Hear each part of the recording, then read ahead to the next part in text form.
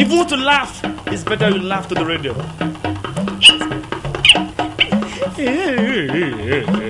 Going into art is just going after my passion.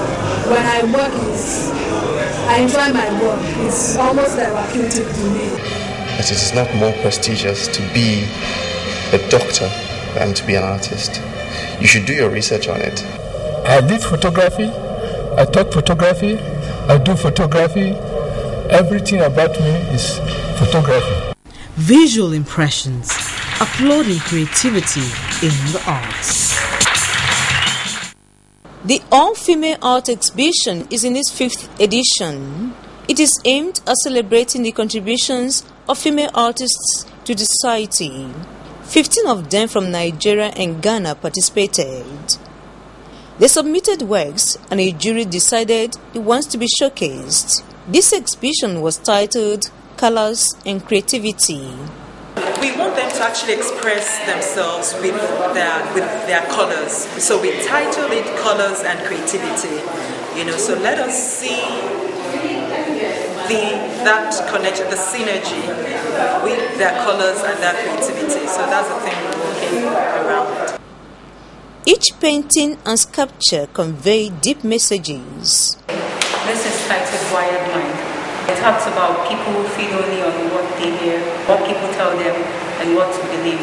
And this set of people, they do not have the ability to process thoughts and ideas on their own. They breed a generation of lazy minds. And I believe that the capacity of the human mind, if properly used, it has room for innovation, invention, and creativity. The actual message behind this work is to challenge people to think out of the box and not dwell within the box, so that there will be a better society for us. The title of this work is My Many Stages. What happened when I was doing the work was that I was trying to represent different stage of growth in Africa. What we used to differentiate different stage in terms of body marks, and with that I really worked on the texture to explain the stages of body marks in Africa, or in Nigeria specifically. The title of this work is Food for Thought. I was inspired by what happened during the Nigerian protests that happened recently, and during the protest, it was a massive crowd. So I was there on the second day, day 2 of the Nigerian protest. So I saw this guy holding a black hat. Another black hat, there's this inspiration on it. They wrote, one day when we have nothing left to eat but the rich. The girl is not blind. She's looking into that bowl as if, oh God, what will tomorrow bring? As in, how will their future look like? This is called Malaika. I titled it Malaika because of her countenance. Look at her, she looks calm and very, very beautiful. So because of that appearance, I titled the work Malaika. It took me 3 months to get this done. I'm in love with paints, so when I do this, I take my time to bring out the best in it. So that's why I choose paints.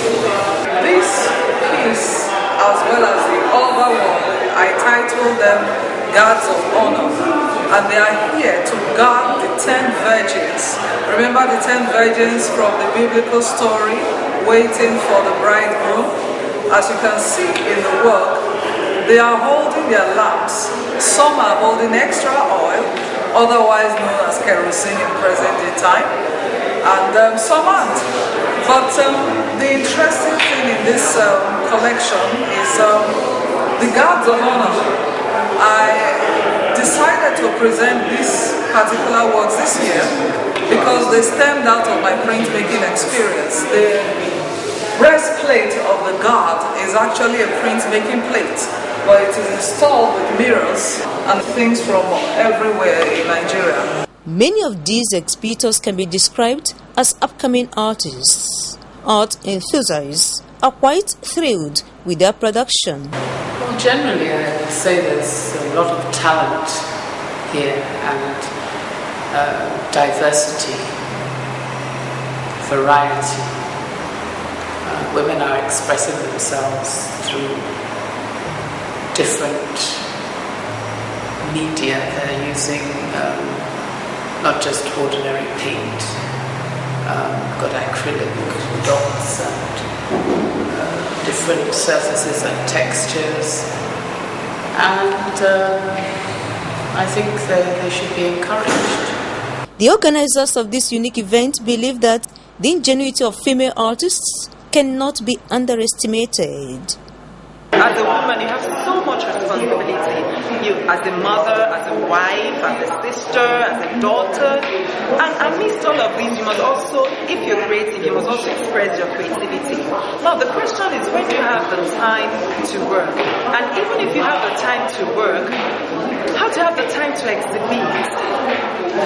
So that's where we come as organizers to bring together women who are creative to help promote their creativity. This exhibition celebrates the dynamism and industry of female artists. It is believed that with encouragement from everyone, they'll become artists of great repute in the near future.